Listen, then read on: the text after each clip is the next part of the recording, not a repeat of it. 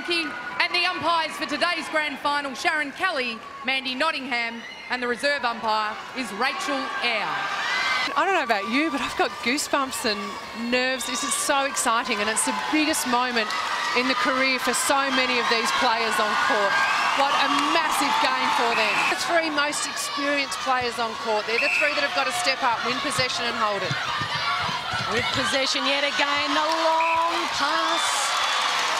Oh, that's a lucky call. I thought Aiken was the one that helped that out of court. Medhurst. Ball against George. Which way will McLeod go? Short to Medhurst. Has 12 goals rather today.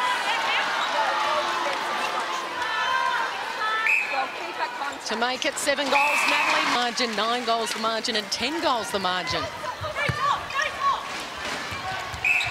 No, the last time we saw an Australia and New Zealand clash in a major final was the Commonwealth Games. That went into double overtime, and two magnificent teams played an extra 30 minutes of netball at such an unbelievably high standard. And that woman there, Maria Tutayer, was the star of the day, getting the Silver Ferns home. She's had a different day out today, and I just think the Firebirds now can afford to look at the scoreboard and really enjoy it. It's a great moment when, in a final like this, you can actually enjoy the last couple of minutes and have a smile and say to your teammates, how good is it?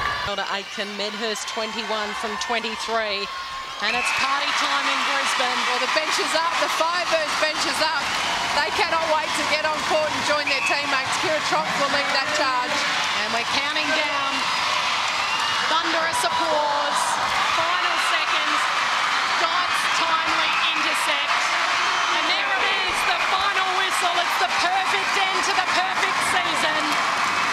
The Queensland Firebirds, the ANZ champions in 2011, 15 from 15. It's a clean sweep.